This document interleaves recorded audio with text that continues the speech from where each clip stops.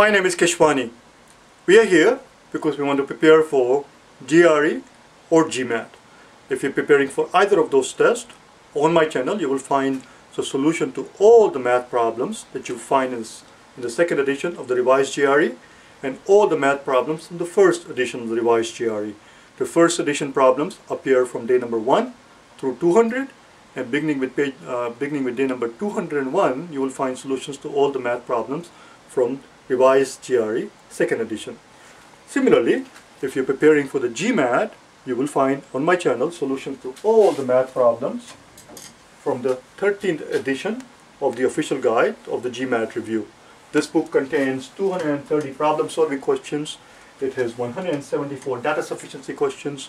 As I said, we have already solved every single math problem from this book, and you will find the solutions to these problems from day number 1 through 250. Right now, we will discuss the notion of what is known as prime factors, a concept that appears in both of the exam on a regular basis, what is known as prime factors. This is part 2 of 2. If you have not watched the first part, part 1, make sure you watch part 1 where we solve some problems. Make sure you solve those problems first before we tackle this problem. This is a problem. This is a typical problem that you will see dealing with the notion of prime numbers that can appear in either GRE or GMAT. Here's what the problem says. It says a container is filled with red, white, blue or green marbles. So we have 4 different colors of marbles. One more time, a container is filled with red, white, blue or green marbles. Each is worth, we are told, each is worth, we are told,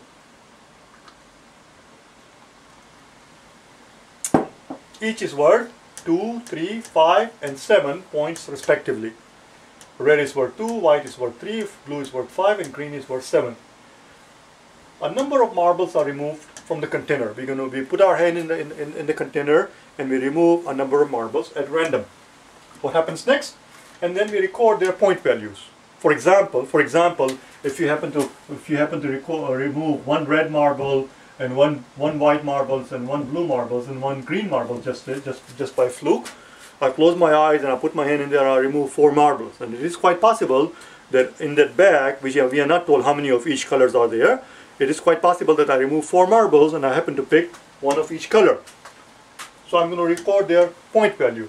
R is 2 points, white is 3 points, blue is 5 points, green is 7 points. So I record their point value. That's what it says here. A number of marbles are removed from the container at random and their point values recorded. We did that. We recorded their point values. If the product of all the point values of the marbles that we removed, if the product of all the point values of the removed marbles happen to equal 63,000, the question is how many of each color were removed? How many of each color were removed? For example, instead of 63,000, if we were told that the product of all the point values of the removed marbles equals 2 times 3 times 5 times 7, 2 times 5 is 10 and 3 times 7 is 21. So in this case, the point value would not be 63,000, it will be 210. If the point value happened to be 210, then we will know that we must have removed 1 of each color. What I want you to do at this point is to pause the video. Now that you understand it, now that we explained the problem, I want you to pause the video, do this problem yourself, do not continue watching it, do the problem yourself, and then resume the video, and then compare your work against the work that we are about to do together. Okay? I'll give you 5 seconds to do just that, to pause and unpause. Okay? I'm going to get out of your way.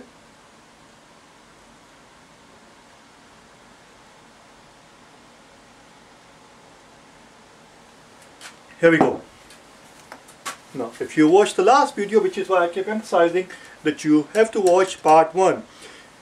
You have one more chance. Once I do the problem, once I show you the solution, then there is no fun in it. Then you already know how to do it.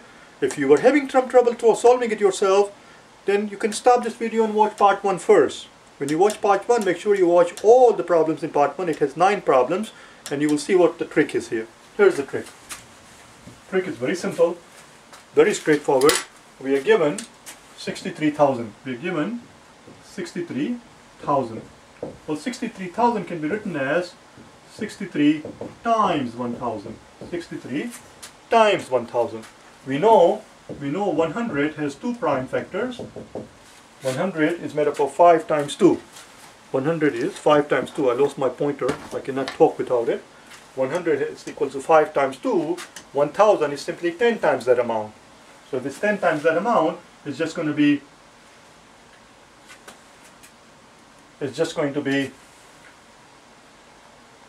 well, 10, that's what I meant, not 100. That's not, I'm not thinking straight.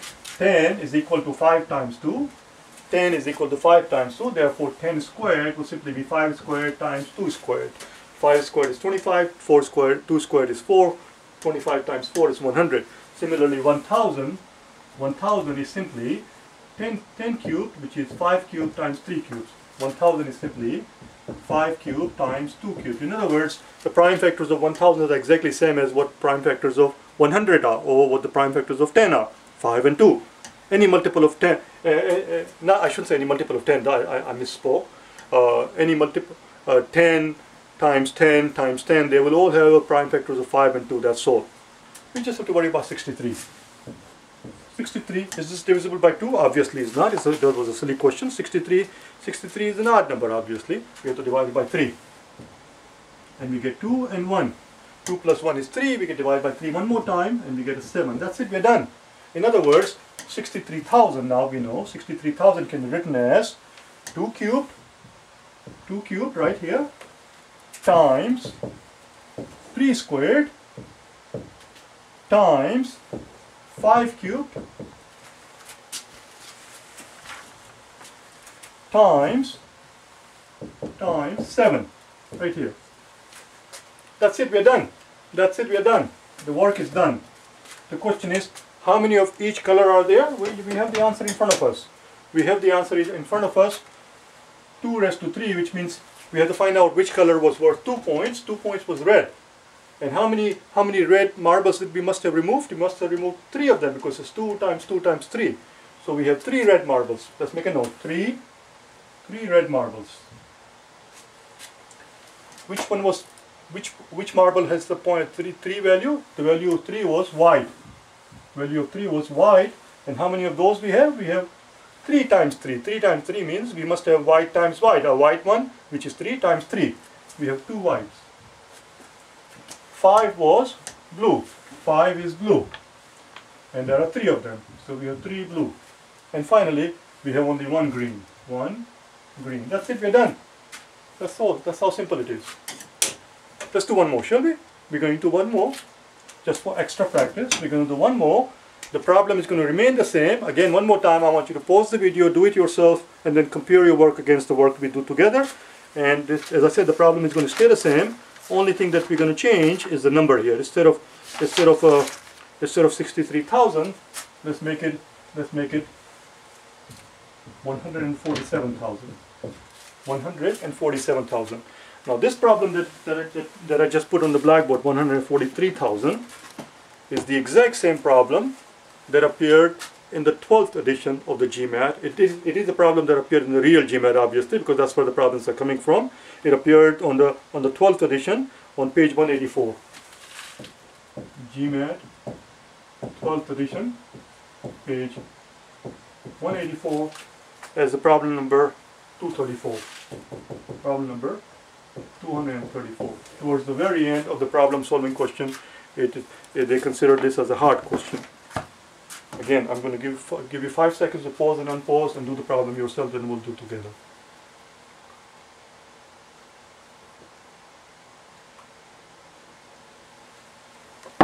Well, nothing has changed. Nothing has changed. Same idea as before. 147,000 can be written as 143,000 can be written as 1,000 times 147. That's all it is. That's all it is. Can we divide it by 2? The answer is no, we cannot divide it by 2. This number is an odd number. Can we divide it by 3? 1 plus 4 is 5, 5 plus 7 is 12. Oh, it is divisible by 3. Let's divide it by 3. How many 3s in it? 14? 14 has 4 3s. 4 3s are 12. The remaining 2 goes, that joins the 7, becomes 27. How many 3s does 27 have? 27 has 9 3s. That's it. Of course, we can't divide this by 3. 4 plus 9 is 13. We can't divide by 4 or 5 or 6. Let's divide it by 7, obviously. I was being silly. That's it, we're done. That's how simple it is. That's it, we're done. In other words, 147,000 can be written as, let's take care of these first, 5 cubed times 2 cubed. I don't like to do that. I prefer to put them in order. It looks better. It looks more elegant. It looks more elegant. So here we have 5 cubed times 2 cubed. So we put down 2 cubed times 3, which is 3 raised to 1, times 5 raised to 3, times 7 raised to 2. 7 times 7, don't forget. 7 raised to 2. And now, of course, the answer is going to change. We have 2 is red. How many do we have? 3. So that stays the same. We have 3 red ones, same as before. 5 is 2.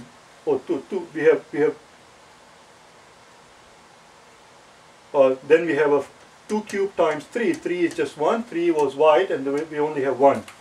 We have only 1 white this time. 5 raised to third power right here from 1000, and that's the blue. That's same as before. That doesn't change. That's going to stand. And the green, before we apparently had 1, but now we have 2. 7 times 2, we have 2.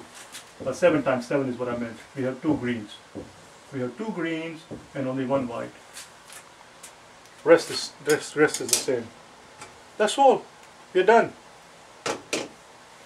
Continue watching the videos for the GRE and the GMAT, as I said before. Also, if you need help with the vocabulary, if you're interested in improving your vocabulary, there are vocabulary videos on my channel as well. There is a whole bunch of them. There are videos on algebra, there are videos on geometry. If you're weak in geometry, there are close to 2,000 videos on the channel.